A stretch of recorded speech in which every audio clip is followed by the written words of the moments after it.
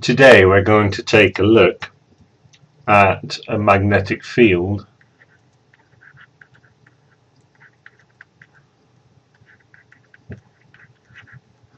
around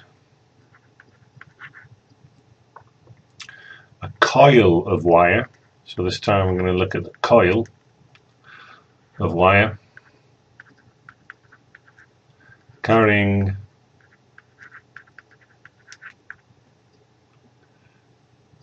an electric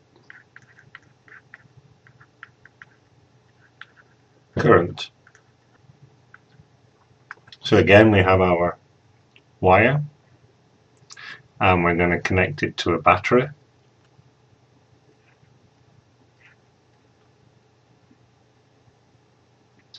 But this time we're going to put a coil in the wire, like this.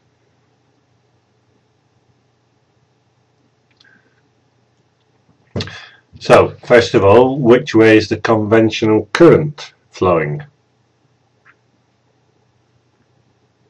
Remember, conventional current flows towards the negative end of the battery. So, this would show the conventional current. We got the wire, and then here, and that would show the direction of the conventional current. Now if we look at the magnetic field around this wire, we could see here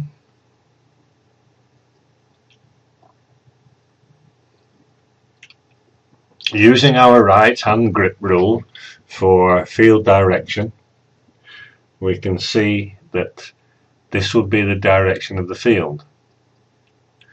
If we go down the other side of the coil and we put in a field, magnetic field, we can see that the direction of the field is in that direction. So if you drew other fields, we could say another one here, say,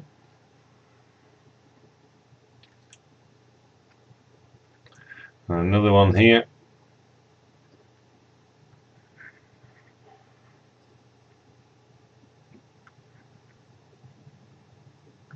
where the field leaves, we call that north,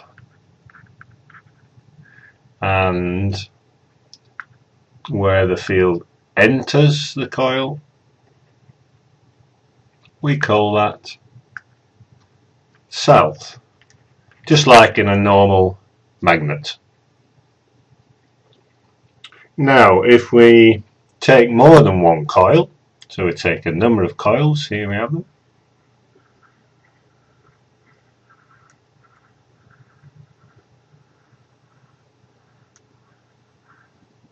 and of course we connect a battery.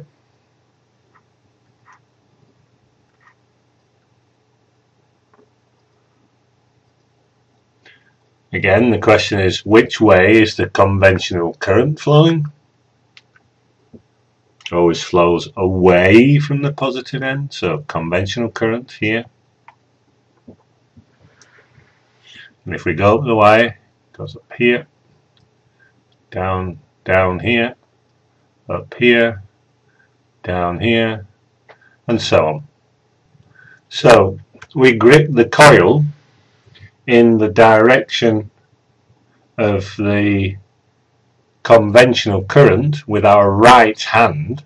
So in other words, our fingers will be curled up like this, curled over,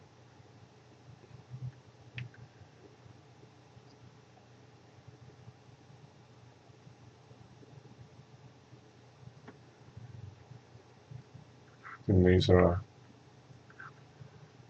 fingers,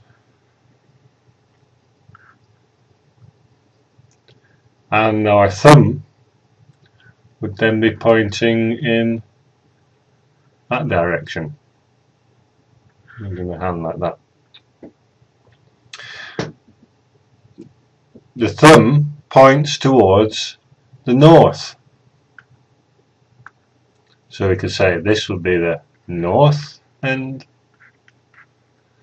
and the other end, just like a magnet, would be the south. And as we know, we could then imagine the magnetic field leaves this end of the coil, that direction, or like this.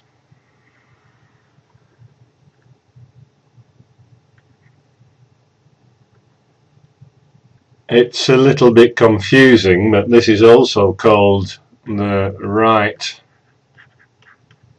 hand grip rule, and I add for determining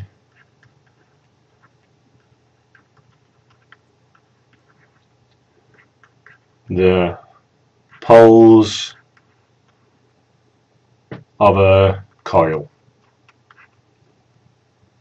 As I said, it's a little bit confusing, but that is the name we give it.